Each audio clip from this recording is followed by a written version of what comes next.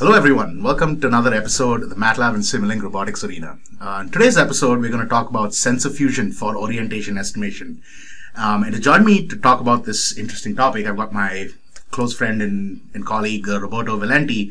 Roberto, why don't you tell our audience what you do and why you're the best person to talk about sensor fusion?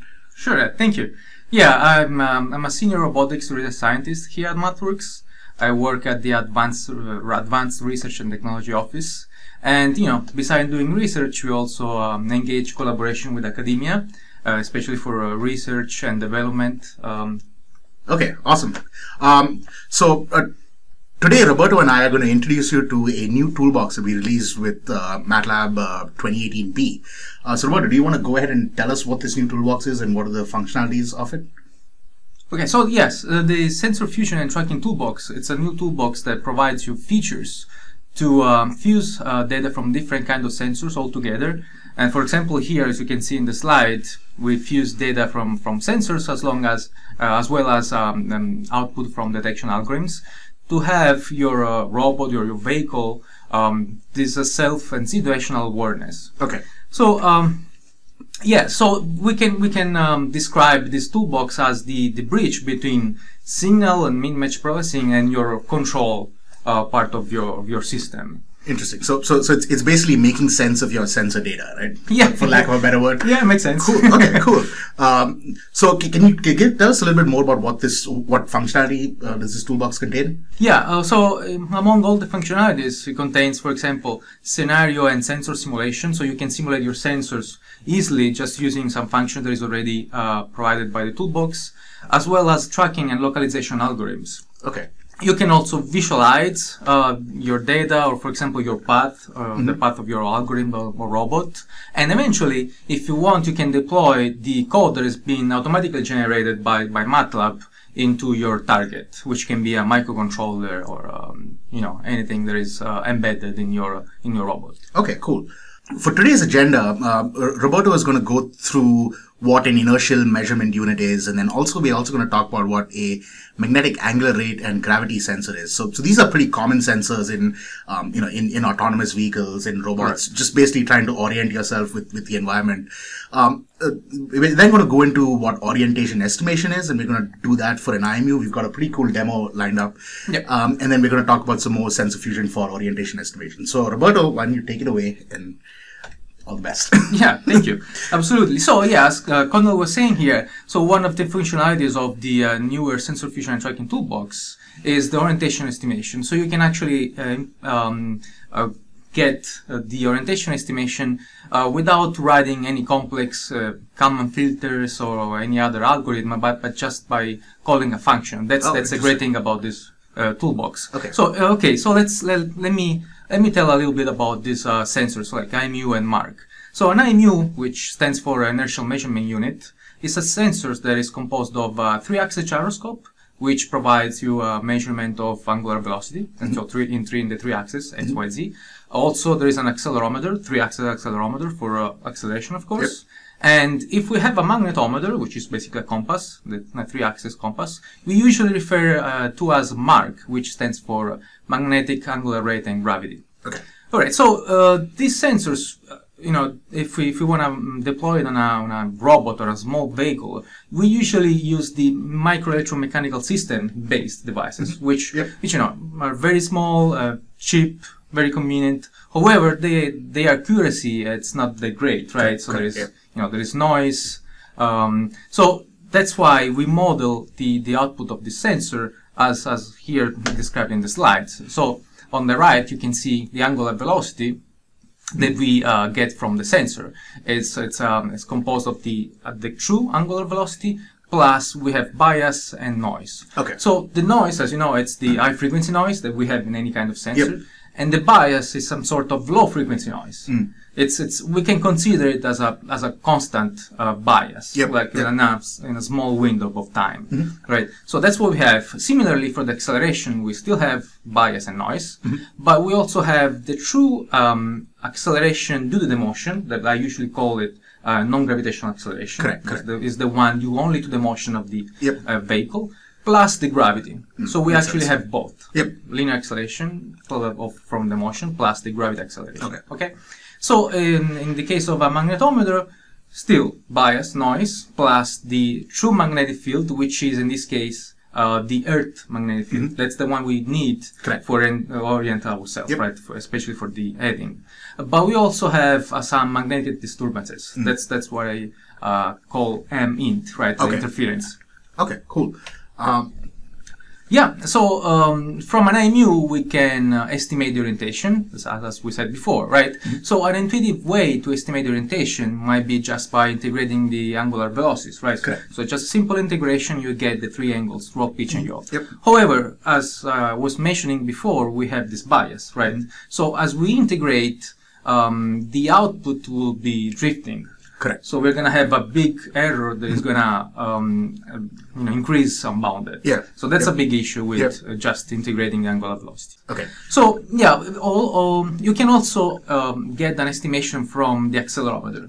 The way we do it, it's basically by getting the measurement from the accelerometer, assuming there is no motion of the body. So basically there is no linear acceleration, but the only acceleration we measure is the gravity that is divided by the three components, right, into the three components. Then we just use some trigonometry. We can get the roll and pitch with respect to the vertical, vertical axis. Because that's our gravity. Our gravity always points down. However, yes, as I was saying before, we only have roll and pitch, no yaw. The reason why we don't have the yaw is because any variation, so basically the yaw, doesn't give you any variation on the with respect to the z-axis. So that's why we cannot use accelerometer for yaw. However, yes, in this case, so besides not having the yaw estimation, we also have a very noisy estimation because the accelerometer has a high frequency noise, right? So the idea would be to get the best out of the two kind of estimations. So having some estimation which doesn't have a lot of noise, but at the same time doesn't drift. So the first one, the estimation from the gyroscope, it's pretty smooth but drift, while the accelerometer is quite of the opposite. It doesn't drift, but it has a lot of high frequency noise.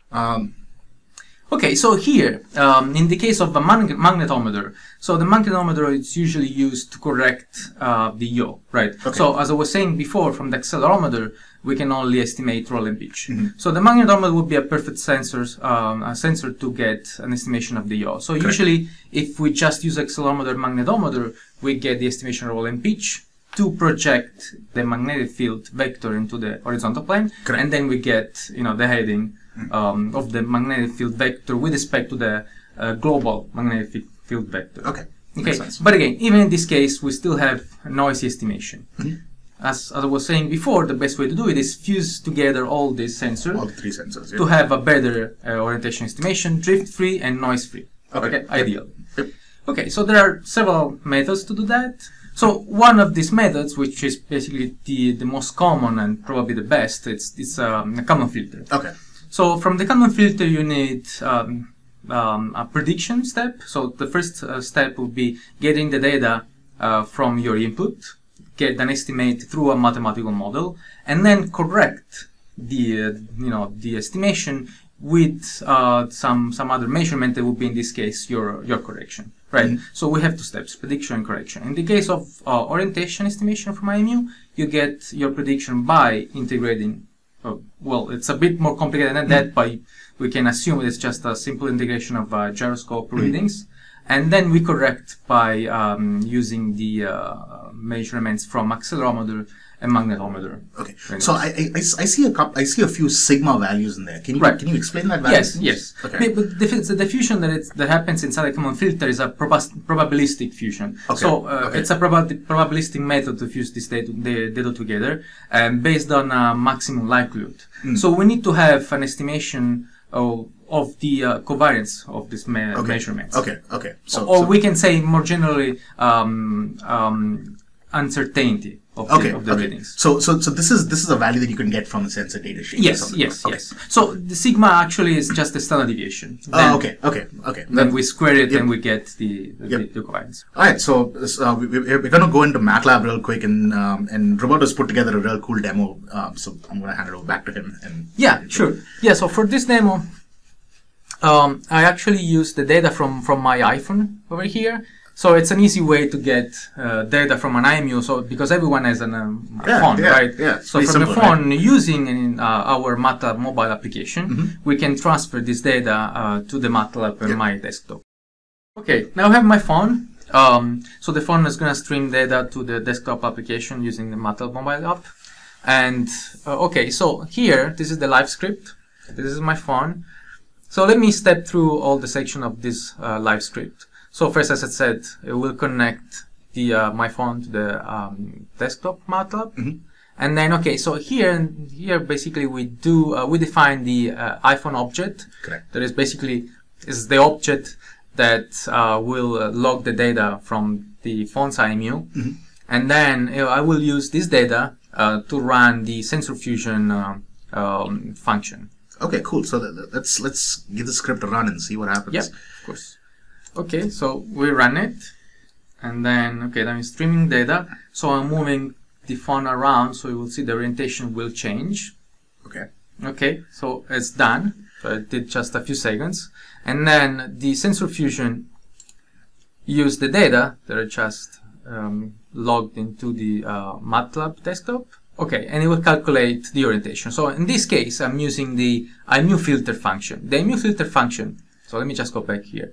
So the imufilter function uses only accelerometer angular velocity. Okay. So it uses internally indirect quaternion-based Kalman filter, extended Kalman filter. So the angular velocity again is used for prediction and the acceleration for correction. However, as I said before, we don't have an orientation. We don't have a correction for the yaw. Correct. So the yaw will just be from the angular velocity. Okay. So that's why we might see some drift. Okay, and again, the function that you use to declare the imufilter, that function is part of the sensor fusion and tracking toolbox. Yes, okay. Absolutely, yes. Okay. So you can see how easy it is. So you just define your imufilter here. It's just this line of code. Okay. And you give as input the sample rate. Okay. So in this case, it's the same sample rate as the iPhone. As the iPhone, correct. And then you just need to give as input some parameters. Yep. So these are the covariances that I was talking about before, right? Okay. So we have the parameters, the covariance for the gyroscope, acceleration, right? And this linear acceleration noise is basically to mitigate the error due to the non-gravitational acceleration. Okay. So when you actually move, like you shake your phone in this case. Okay. Yeah. So, and this is the actual orientation estimation. Okay. Yeah. So this basically it's used to pass the data, right? So these are the input, acceleration, angular velocity, and this is the actual fusion. So the fusion happened here. Okay. Okay. Cool. Okay, and so along with the new data, so angular velocity, acceleration, I also streamed the orientation from the iPhone. So inside the iPhone, there is also an algorithm that estimates the orientation. Okay. So I'm streaming that data as well, so we can compare our method with the one that is inside the iPhone. Okay. So as you can see here, so this is the role. Oh, by the way, let me just tell you that the sensor fusion that I'm using here does everything using quaternion, right? But just for the sake of simplicity, I'm converting it in roll, pitch, and yaw, so L angles, so we can simply visualize it. So this is the roll.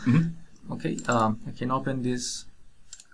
Okay, so yeah, as you can see, they are very close to each other. Of course, there is some difference because they are not the same, but most likely the algorithms are different. The algorithms are different. Yes.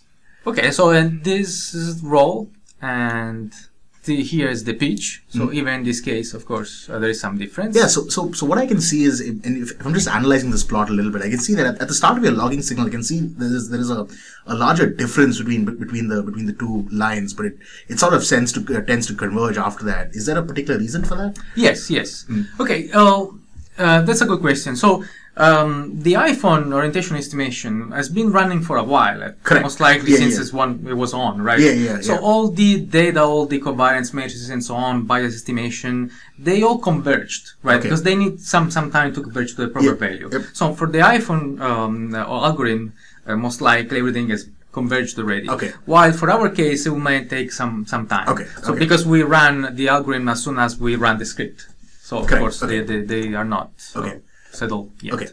That makes sense. Okay. Okay, and eventually, finally, we have yaw. And this is the yaw. Okay. Yeah. So this is the yaw, and as I said before, we don't have correction from the magnetometer, but you don't see a lot of drift because this was run only for a few seconds. Yeah. So they are still pretty close to each other. Okay. Cool.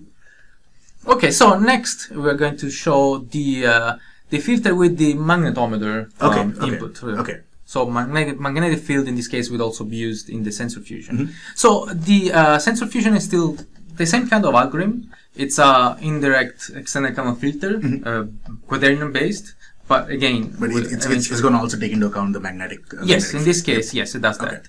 And also a good thing about this filter that also estimates the magnetic disturbances. Okay. So it can mitigate the effect of the interference that we have. And that's actually a very interesting problem for these robot teams, because usually when because the size of these robots are so tiny, the motors and actuators on these robots are usually very close to the IMU sensor, and that creates a lot of magnetic disturbance more than anything else with the sensors. Yep. Yes. Okay. So again, it's the same kind of algorithm. So we are gonna use the same font, of course, the same kind of data, but with the add of the magnetic field for the orientation. Okay. Yeah. So if we run the filter and we just collect some data over here. Okay. So we will see the visualization, the output. Okay. So yeah, this is the roll. And again, in this case, they look very close to each other. Yep. And yeah, you can see that that error at the start. Yeah, exactly. And then it will converge. So they will look much closer later on. And yeah, same thing for pitch. So in this case, the error at the beginning might be even bigger because we also have magnetic disturbance estimation. So it will take some time to converge.